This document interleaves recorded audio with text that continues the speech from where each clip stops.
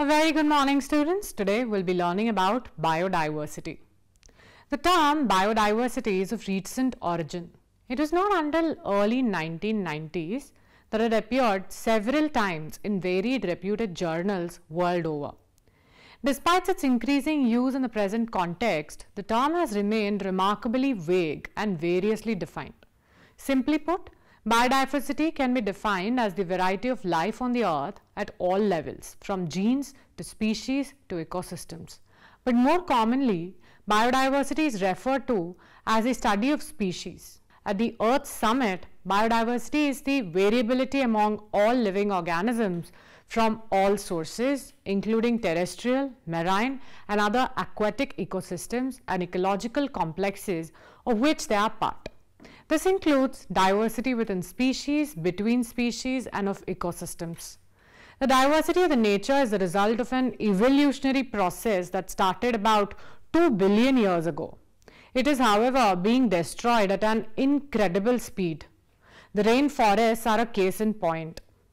The number of species endangered by human activities and the number of natural or semi-natural habitats being destroyed, fragmented, or changed are constantly growing, which destabilizes the ecosystems and cause the loss of vital resources.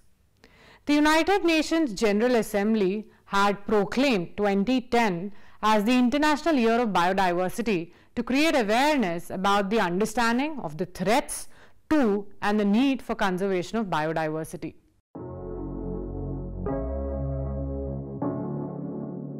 India's biodiversity. India ranks among the top 10 species-rich nations and shows high endemism. As per the 4th National Report on Biological Diversity, Government of India in so far over 91,200 species of animals and 45,500 species of plants have been documented in its 10 biogeographic regions. Continuous surveys and explorations have added new discoveries. 41 plant species in 2007 by Botanical Survey of India alone. The unique features of the plant diversity, among others, include 60 monotypic families and over 6,000 endemic species. Besides, India is recognized as one of the 8 Vavilovian centers of origin, which is concentrated areas where most life has originated. It has a diversity of croplands having more than 300 wild ancestors and close relatives of cultivated plants, which is still evolving under natural conditions. India is also a vast repository of traditional knowledge associated with biological resources. According to IUCN, the total number of plant and animal species described so far is slightly more than 1.5 million. Estimates place the global species diversity at several million. A large proportion of species waiting to be discovered are in the tropics. More than 70% of all the species recorded are animals, while plants including algae, fungi, bryophytes, gymnosperms and angiosperms comprise no more than 22% of the total.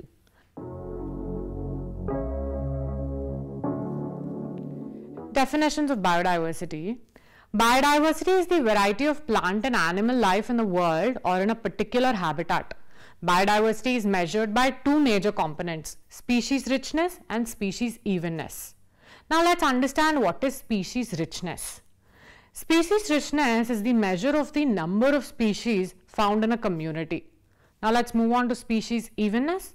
Species evenness is a measure of the relative abundance of the different species making up the richness of an area. For example, the sample forest A has 4 tigers, 5 deers and 6 rabbits, and sample forest B has 1 tiger, 6 deer and 8 rabbits. Both the samples, that is forest A and B, they have same richness, that is 3 species, which constitutes the species richness, and the same total number of individuals. However, the sample forest A has more evenness than the sample forest B. Now let's move on to other diversities. Alpha diversity. It refers to the diversity within a particular area or ecosystem and is usually expressed by the number of species, that is species richness in that ecosystem. Beta diversity. It is a comparison of diversity between ecosystems, usually measured as the change in the amount of species between the ecosystems. Gamma diversity. It is a measure of the overall diversity for the different ecosystems within a region. Genetic diversity. Genetic diversity is the total number of genetic characteristics in the genetic makeup of a species. A single species might show high diversity at the genetic level. For example, Homo sapiens, there are Chinese, Indian, American and African versions of Homo sapiens.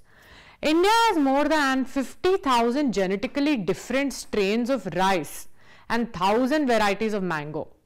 Genetic diversity allows species to adapt to changing environments. This diversity aims to ensure that some species survive drastic changes and thus carry on desirable genes. Species diversity. It is a ratio of one species population over total number of organisms across all species in the given biome. 0 would be infinite diversity and 1 represents only one species present. Species diversity is a measure of the diversity within an ecological community that incorporates both species richness, that is the number of species in a community, and the evenness of the species. In general, species diversity decreases as we move away from the equator towards the poles. With very few exceptions, tropics, which is the latitudinal range of 23.5 degree north to 23.5 degree south, harbor more species than temperate or polar areas.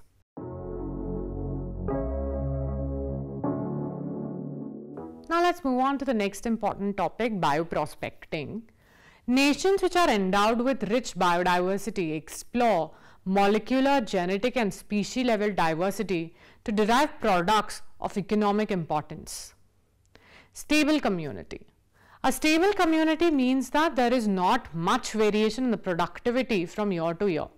It is either resistant or resilient to occasional disturbances, which could be natural or human made, and is resistant to invasions by alien species.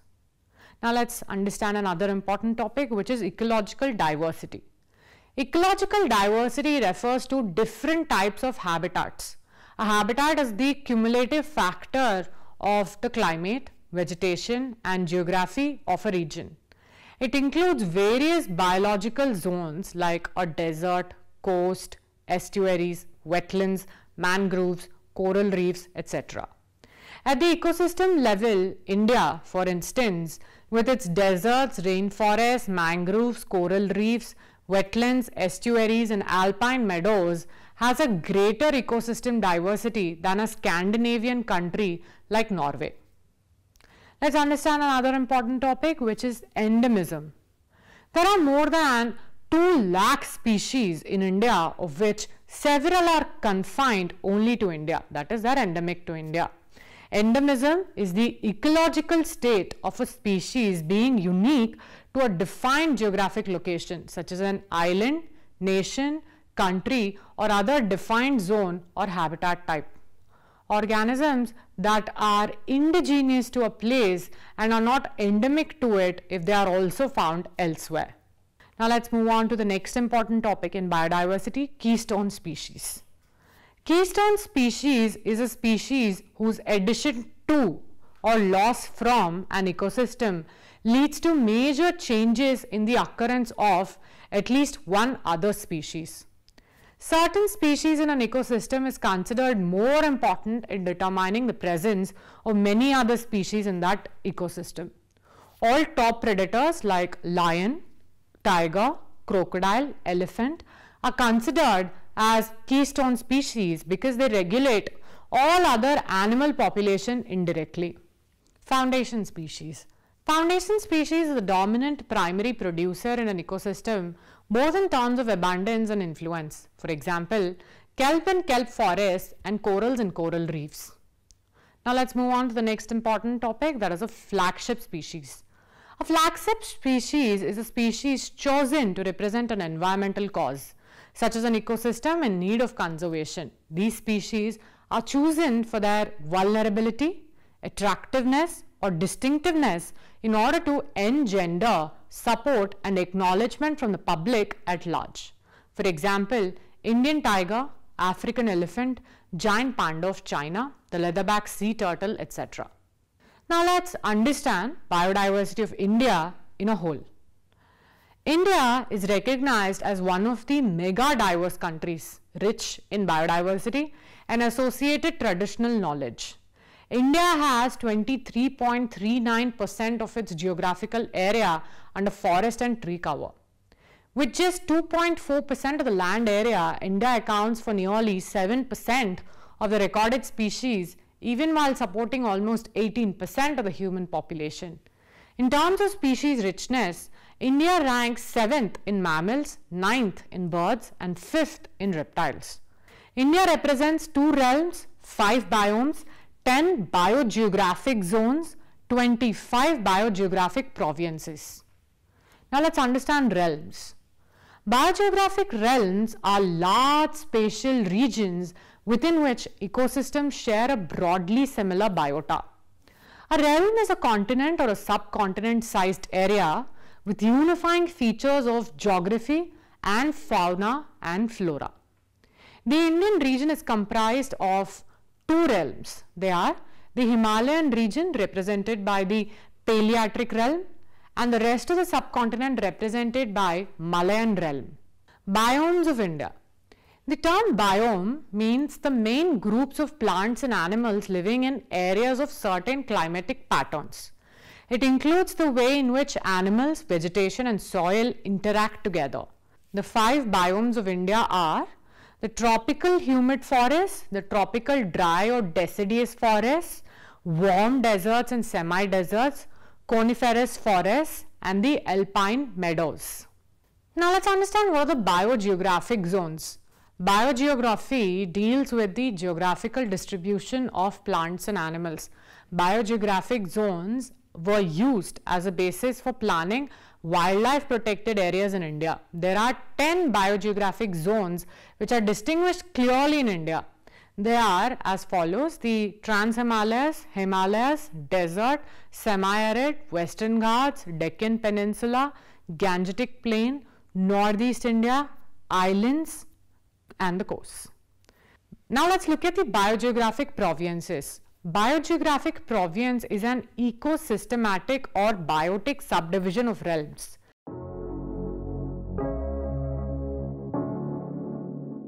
Now let's look at the wildlife biodiversity of India. Firstly, the Himalayan mountain system. The West Himalayas have low rainfall, heavy snowfall, temperature conditions. In the East Himalayas, there is heavy rainfall, snowfall only at very high altitudes. Lower altitude conditions are similar to the tropical rainforests. Himalayan foothills, that region has flora which is comprised of natural monsoon evergreen and semi-evergreen forests. Dominant species are sal, silk, cotton trees, giant bamboos, tall grassy meadows with savannas in Terai region. Now let's look at the Western Himalayas. Western Himalayas is a high altitude region again. The flora, it comprises of the natural monsoon evergreen and semi-evergreen forests, which include the rhododendrons, dwarf hill bamboo and the birch forests mixed with alpine pastures. The fauna is dominated by Tibetan wild ass, which is the kiang, and then we have the wild goats, ther, ibex and the blue sheep. Now let's look at the Eastern Himalayas. The flora is dominated by oaks, magnolias, laurels and birches covered with moss and ferns, coniferous forests of pine, fir, yew and junipers with an undergrowth of scrubby rhododendron, dwarf bamboos, lichens, mosses, orchids and other epiphytes dominate.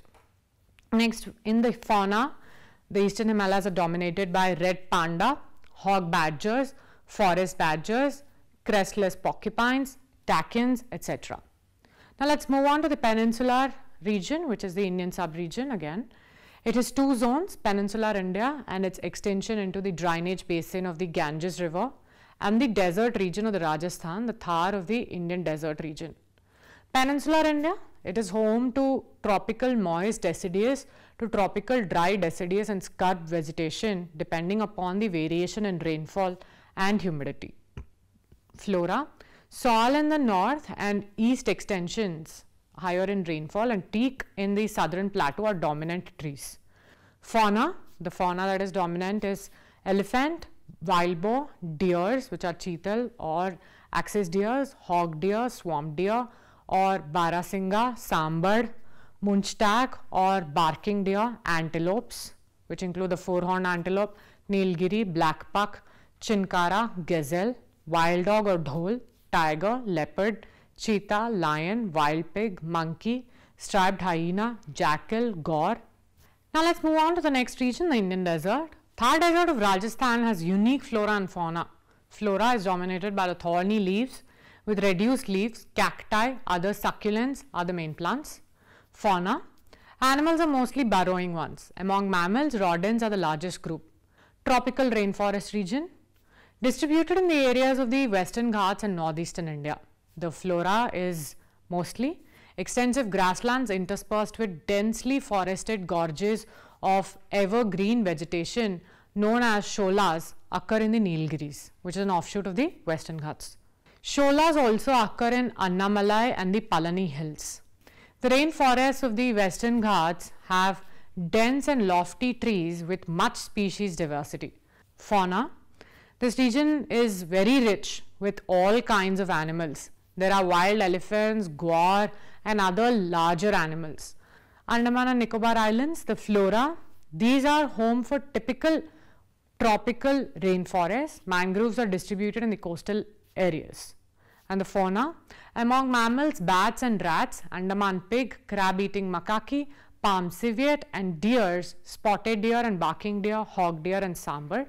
Now let's move on to the next region, which is the mangrove swamps of Sundarbans. Sundarbans are the delta of the Ganges where both the Brahmaputra and the Ganges join and drain into the Bay of Bengal. Flora, various species of mangroves. Fauna, in the higher regions of the mangroves, there are spotted deer, pigs, monitor lizard, monkeys. The most interesting animal of the Sundarbans is the Royal Bengal tiger.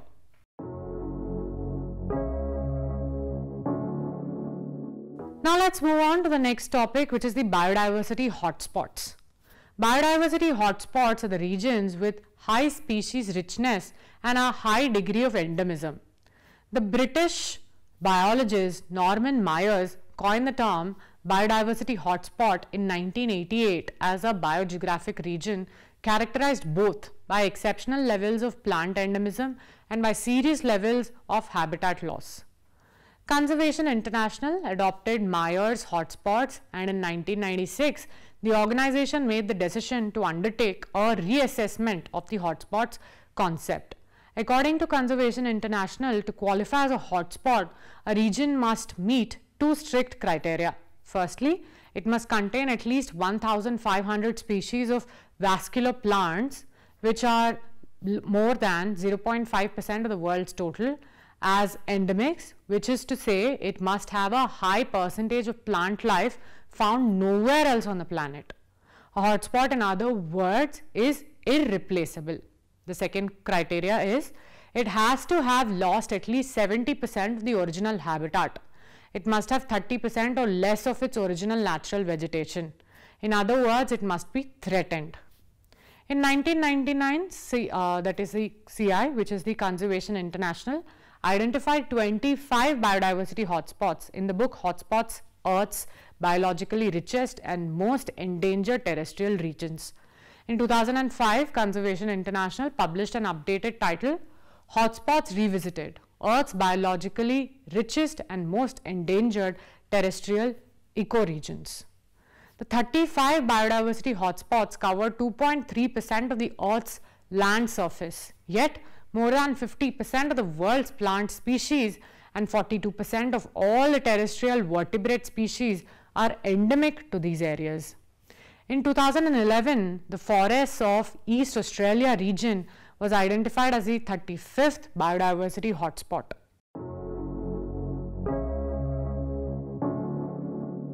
Now let's look at the biodiversity hotspots in India. Firstly, the Himalayas, which includes the entire Indian Himalayan region and that falling in Pakistan, Tibet, Nepal, Bhutan, China and Myanmar. Next region is the Indo-Burma, which includes entire northeastern India except Assam and Andaman group of islands, and also includes Myanmar, Thailand, Vietnam, Laos, Cambodia and southern China. The next region is the Western Ghats and Sri Lanka region, which includes entire Western Ghats and Sri Lanka. The other region is the Sundalands, which includes Indonesia, Malaysia, Singapore, Brunei and Philippines. Now let's look at another important region, which is the World Heritage Sites. World Heritage Sites means sites of any various areas or objects inscribed on the United Nations Educational, Scientific and Cultural Organization World Heritage List. The sites are designated as having outstanding universal value under the Convention concerning the protection of world cultural and natural heritage. This convention, which was adopted by UNESCO in 1972 and enforced in 1975, provides a framework for international cooperation in preserving and protecting cultural treasures and natural areas throughout the world. The first list of World Heritage Sites was published in 1978. The convention defines the kind of sites which can be considered for inscription of the World Heritage List: ancient monuments, museums, biodiversity and geological heritage, and sets out the duties of the state parties in identifying potential sites and their role in protecting them. Natural heritage sites are restricted to the natural areas that furnish outstanding examples of the Earth's record of life of its geological processes, provide excellent examples of ongoing ecological and biological evolutionary processes, and also contain natural phenomena that are rare, unique, superlative or of outstanding beauty, or which furnish habitats or rare endangered animals or plants, or are sites of exceptional biodiversity. Nominated sites must be of outstanding universal value and meet at least one of the criteria below. International Year of the Biodiversity. The United Nations declared 2010 to be the International Year of Biodiversity. It is a celebration of life on the earth and of the value of biodiversity for our lives. The slogan is biodiversity is variety of life on earth. Biodiversity is life. Biodiversity is our life. Man and Biosphere Program, another important program that we have to learn about. It was started by UNESCO in 1971, later introduced in India in 1986. The aim is studying the effects of human interference and pollution on the biotic and abiotic components of ecosystems. Conservation, the ecosystems for the present as well as the future. The main objects of Man and Biosphere Program are to conserve representative samples of ecosystem, provide long-term in situ conservation of genetic diversity, provide opportunities for education and training, and to provide appropriate sustainable management of the living resources, promote international cooperation.